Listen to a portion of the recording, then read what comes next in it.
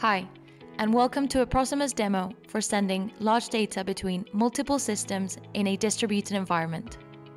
Fast DDS's new large data mode strengthens the communication between networks by minimizing package loss.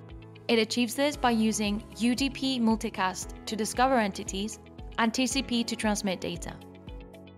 Configuring the large data mode is very simple. Just set the Fast DDS built-in transports environment variable to large data, or configure it through an XML code. We will show the real-time environment captured by a robot in Orbbec running in an external computer. Let's dive in. Firstly, let's start by introducing one of our key players, the ROSbot XL, an autonomous mobile robot created by Husarian. This robot is equipped with an RPLIDAR A2 laser scanner and an Orbbec Astra RGB-D camera, ready to explore and map its surroundings. For the mapping and navigation, we will utilize nav2, one of the most used navigation packages for ROS2.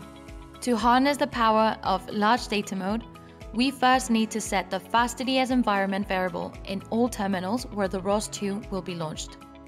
Now that our setup is complete, let's launch the ROS2 packages deployed on the robot, along with the micro XRCE agent. The ROSbot XL is now ready to move around the environment and create a map.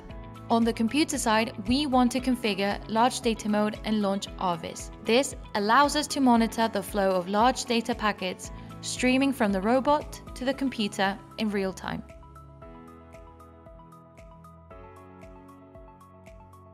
With the large data mode activated, our robot seamlessly manages goal reception, localization and mapping while displaying images smoothly.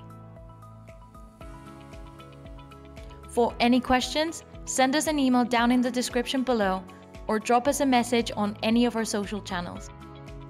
Thank you for watching.